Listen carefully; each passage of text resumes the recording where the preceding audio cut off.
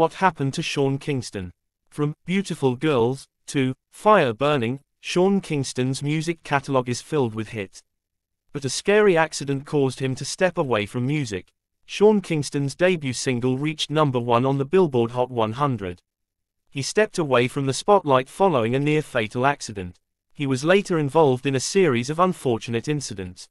Article continues below advertisement. In the late 2000s, Sean Kingston was one of the biggest names in reggae. He burst onto the scene with his hit song, Beautiful Girls, which spent 4 weeks atop the Billboard Hot 100.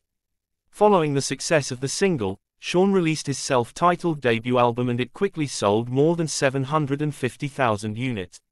By the end of 2010, Sean scored top 10 singles, and was featured on Natasha Bedingfield's Love Like This. His follow-up projects, Tomorrow, and Back to Life, weren't as successful, but that didn't stop Sean from pursuing his passion for music.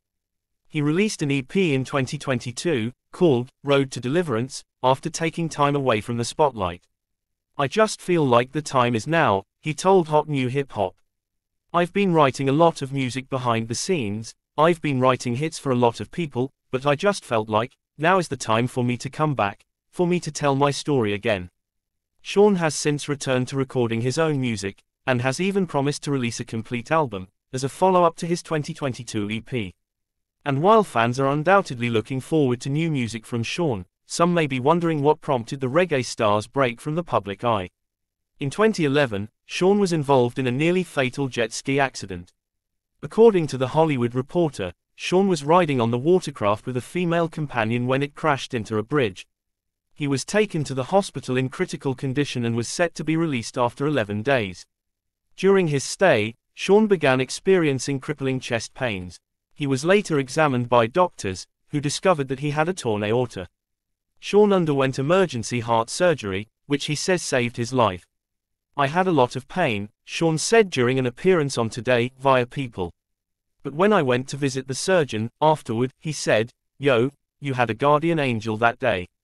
Months after the accident, Sean was ordered to pay a $180 fine after investigators found that the singer's inexperience caused the near-fatal blunder.